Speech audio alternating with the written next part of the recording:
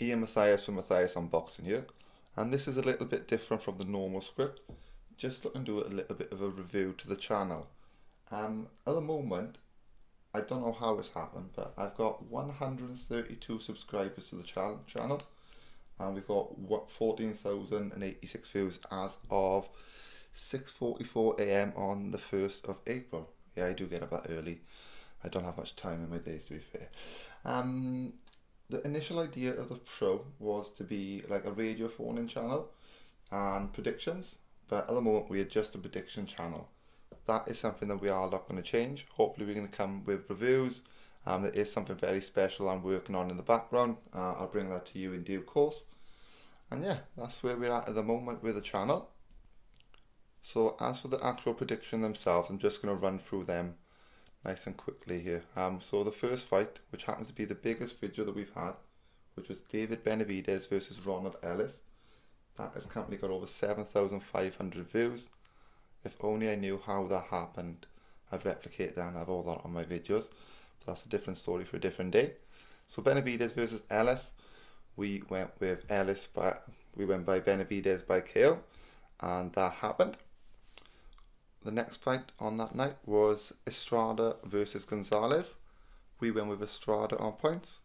That happened, but in all honesty, I thought Chocolatito won that fight.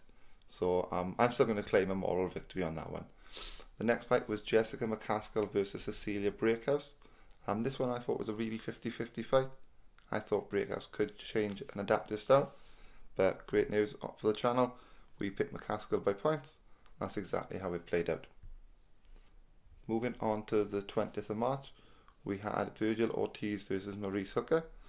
We picked Ortiz by KO. That's exactly what happened. Beterbiev versus Deans. Beterbiev by KO. Exactly what happened. And Okole and Krzysztof Glowacki. Again, we picked for a knockout for Okole, and we got that one right as well. Moving on to the Saturday just gone, the 27th of March, the pay-per-view show, which saw Dillian Whyte get revenge on Alexander Povetkin. We called that as a Whyte KO. Wardley versus Molina. We went with Wardley KO, and that's what happened. The 50-50 fight of that night, Congo versus McKinson. We went out on a limb. Although I thought the Congo would win that fight. Chris Chapman, he picked McKinson on points. That's exactly what happened. Also, something mega happened on the show. I done a video for Amanda Serrano versus Daniela Bermudez. Amanda actually watched and listened to the video and gave her a shout out on her Twitter. For a 7-weight champion to do that pretty much blew my mind, and I thought that was actually an incredible, sort of says how humble she is. And with that Serrano fight, we did go with a Serrano points win. She did knock Bermudez out in the 9th round. But yeah, again, that was the 10 fights that we called in the month of March. We got them all right, which actually made me go back and have a look at the fights that we've called all year. Even though there's been some real 50-50 fights, the only fight that we didn't get accurate and correct was Rakhimov versus Diaz, where I actually went with a Rakhimov victory, but that fight ended in a draw.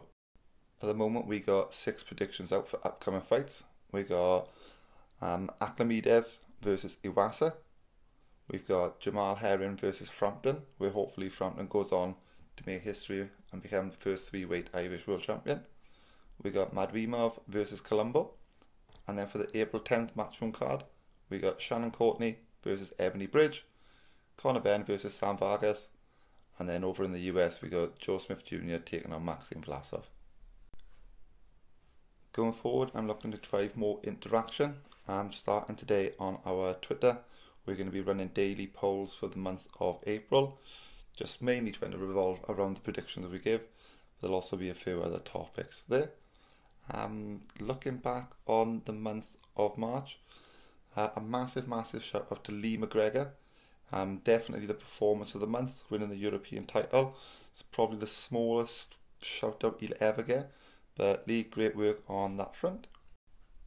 Guys, thank you very much to all of you who subscribed and even listened to one of the videos. It's really mind blowing sometimes, to be honest. I never thought this would do as well as it does, but I'm really enjoying it.